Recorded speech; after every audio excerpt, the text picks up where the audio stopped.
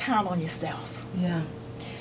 And the meanings and the lyric that we were doing, it had a whole different connotation once he was gone, because that particular song, I related to him telling me, Wow. I may not be here, but count on yourself.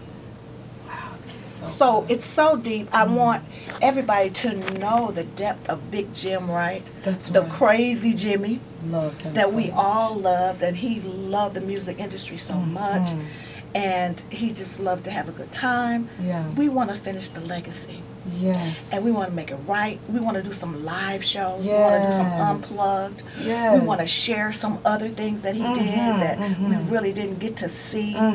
And I actually had an opportunity to share with Jimmy Aretha Franklin before he was really turned on to her, and it made him fall in love with her. And at some point he had an opportunity to travel and tour with her and play.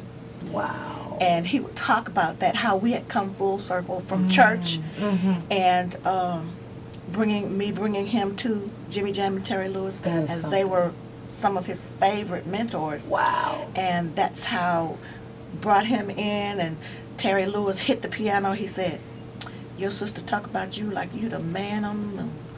He said, he hit the piano. He said, show me what you got. I said, he a human jukebox. What you want him to play? And he sure is. Big Jim Wright. Yes. Definitely the human. Yes. The human jukebox.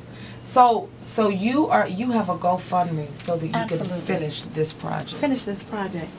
Tell Because us I how want we can help. everybody to go to my website. You can go to annesby.com, and my husband and I, Tim, my manager, we decided to do the Kickstarter so everybody could be involved and seeing that the work that he so desired to finish comes into fruition, and that we all can share it and own it. So we decided to do the Kickstarter so that you can go and pledge. We have different levels of prizes and gifts and shows, and we're going to do some unplugged Good stuff. concerts with the music, and we're going to give away some awesome gifts.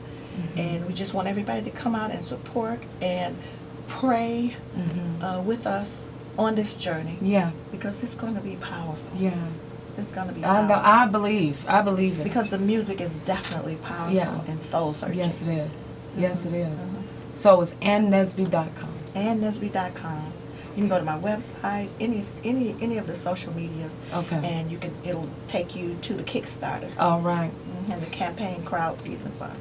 Guys, please, I just want y'all to just support, be a part of it, because you know, I remember Jim. We wrote a Christmas song together not too long ago, probably about 3 years ago, and we never put it out. He got it somewhere. He's hidden it and tucked it away somewhere. But yeah. Well, we should search it out. Go find it. We should search it out, and maybe we can do a duet on it. Yes, ma'am. And did y'all hear that?